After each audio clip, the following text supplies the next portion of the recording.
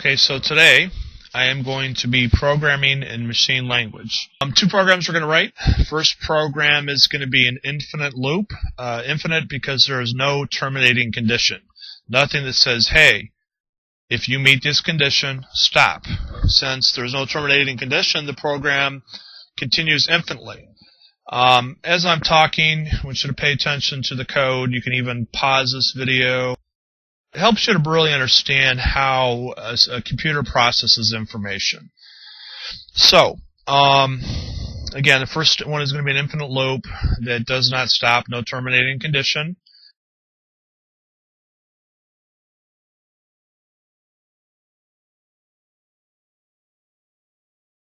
So now with this code, I want you to notice a couple things first right off the bat. I've wrote load R1 OX01. So R is standing for register. So what we're stating is in the register 1 location, we should put a value of hexadecimal 01. So the next step, we're adding the values of register 1 and register 2 and then placing them in R3.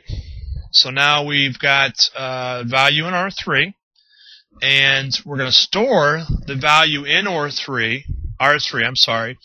into the memory slot known as hexadecimal value 00, very first slot.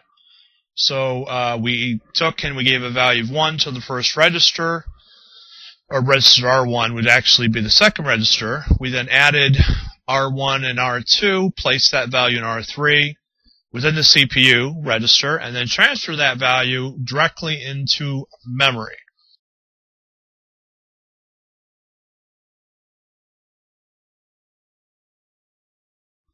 We're now going to load R2 with the value that has been stored in a register memory slot, the very first one, hexadecimal 00. So basically we've created our counter. So we do an addition, we then take the value of that addition, we store it in the third slot. That third slot is put over to memory, and then the second slot, which is used in our addition, is then going to pull from that memory. So we're going to create a loop. Now the loop is going to be defined by the word label. Simply label. Again, machine language, reduced instruction set. This is a simulator. We are limited to what we can do. So that's basically saying jump to label. It's like back in the days when you wrote BASIC. 10 go to 20. 20 output hello world. 30 go to 10, which would just repeat hello world for an infinite amount of times until you crash the program. So now, another thing to consider with this, so this program actually does not continue to count. It only has a limited number of registers, 256 or 255 from computer science math to be exact. That said, it does not count beyond that. It will not count beyond that. If we were able to count beyond that and we set this infinite loop, reach a really high number, then the program would just crash. It would just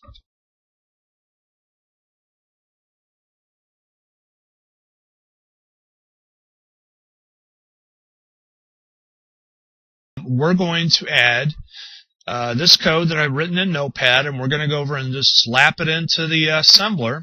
And this is a simulator, so this is not, I'm not actually hard coding into the CPU. All I'm doing is emulating what would happen. On the very right side of the screen, you're going to see a box that shows what's actually happening, where you see the R0, R1, R2, those are the registers. To the left, we have the actual memory, 256 bytes of memory. Woo, that's just phenomenal. 256 bytes is all we have. So, you can see we're going to step through a couple times. I can show you, as I highlight each line of code, what happens and where. Get you a better understanding. we have using registers R2 and R3, and using memory slot, the very first one, which is hexadecimal value 00.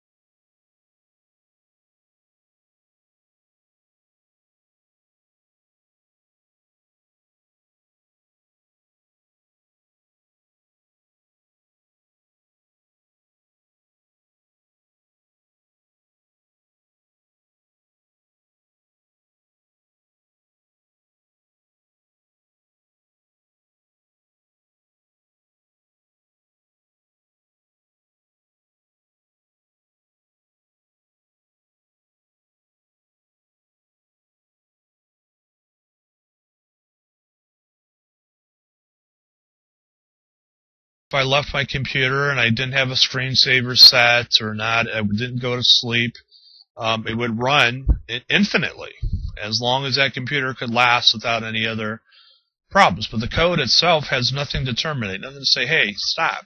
Hey, this is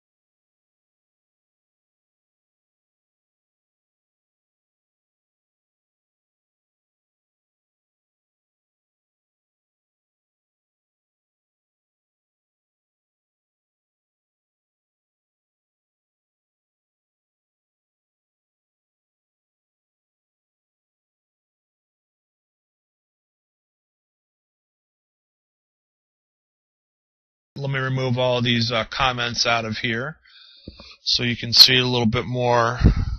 You just see the code itself. Again, no terminating condition. With the jump label, it just loops between those lines of code. First line loads a value of 1, and then we do an addition loop that continues infinitely. So now, what's our terminating condition? Well, we're going to load a value of 255 hexadecimal FF into the very last register. And we're going to use that value to compare it to the value that's within the very first register on the CPU. The first register on the CPU is also going to load the value that was used for the addition. So, we take R1, R2, we put that value in R3, we then store it in memory, and it loops. So, before the jump label, we set a condition, a terminating condition. So, if this program, where if RF, the value in RF equals RO, then we are going to go to hexadecimal value, which is the address. The hexadecimal is the last slot in the memory.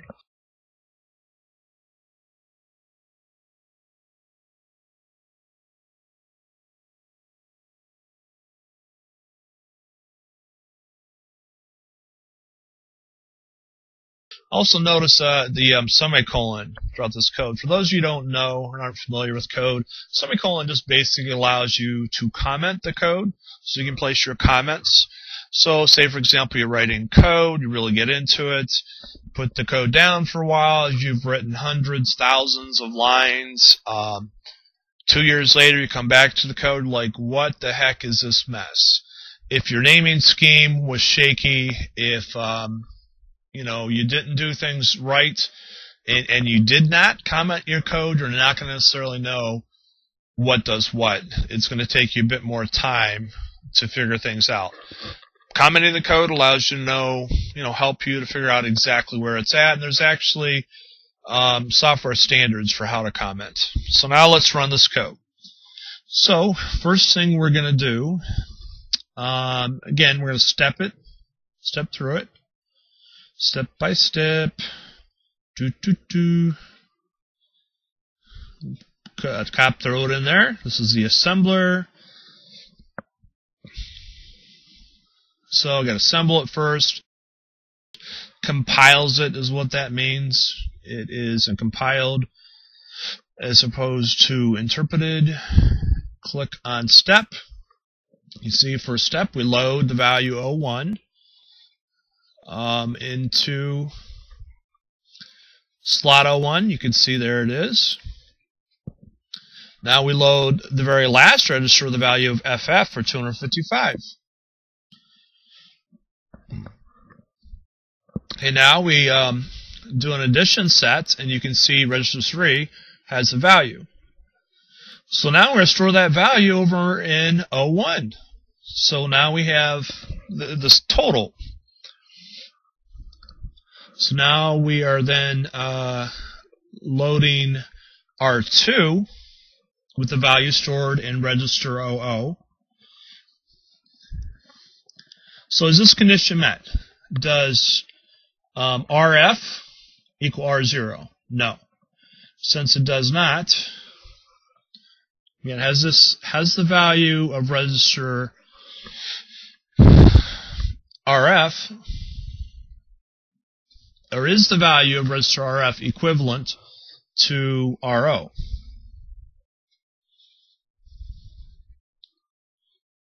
Excuse me here, I messed up on my typing a little bit. Better way to word this.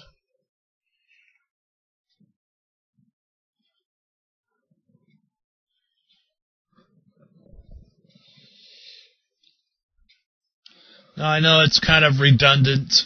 Some people might say it's redundant to type in Notepad and at the same time talk, but I think it gives a little bit more. You can understand a little bit better. Some people are visual learners. Others do better by ear. Some people do better by actually hands-on. So if there's anybody out there that would like to have a copy of this program is freeware. I have no problem with giving you a link to where to download it. So yeah. So now we've stepped through it. You can see how it works. Now we're going to run it. Now again, it'll go to the one portion where it says, where we say jump EQ. So we're saying jump equal. If it's equal, we're going to jump here. Jump to the register value, location in the register. So it runs, and it met that condition.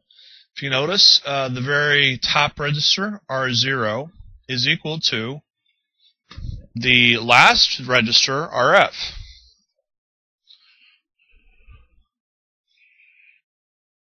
Do you have any questions, comments, concerns, feedback? Would you like to hire me? Give me a call. I'm available for freelance work.